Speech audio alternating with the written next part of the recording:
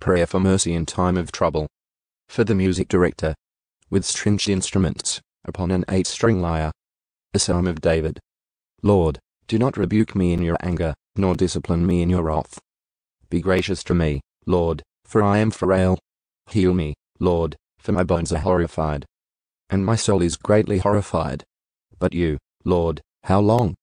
Return, Lord, rescue my soul. Save me because of your mercy. For there is no mention of you in death. In Sheol, who will praise you? I am weary with my sighing. Every night I make my bed swim, I flood my couch with my tears. My eye has wasted away with grief.